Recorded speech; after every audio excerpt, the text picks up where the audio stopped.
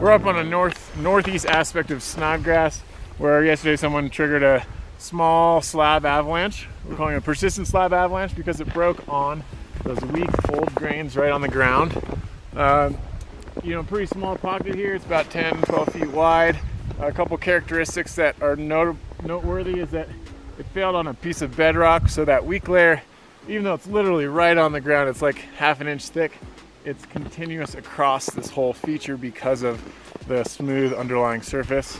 We've been highlighting that you need an area where there's been some kind of wind loading to form a denser slab. Almost everywhere you go out here on Snodgrass, the snow is really weak and sugary, but right up here is kind of this little wind exposed feature, so it probably had just enough hardness to form a slab.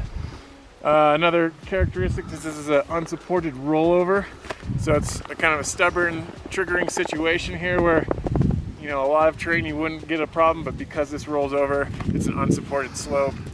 You can get this thing to pop. Relatively, again, harmless avalanche unless you're in the wrong type of terrain where you could get dragged through trees or something like that. And we've been highlighting this problem on high northerly aspects, so that's where these ingredients are most common here. We're kind of below tree line.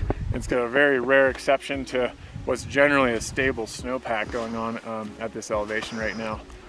And looking ahead, we've got clear dry weather for like at least probably the next week, and these types of concerns will gradually become less and less of a concern as the weak layer adjusts, as the slabs continue to facet away, and generally already an isolated problem, but continuing to become even more isolated and probably unreactive by the end of the week.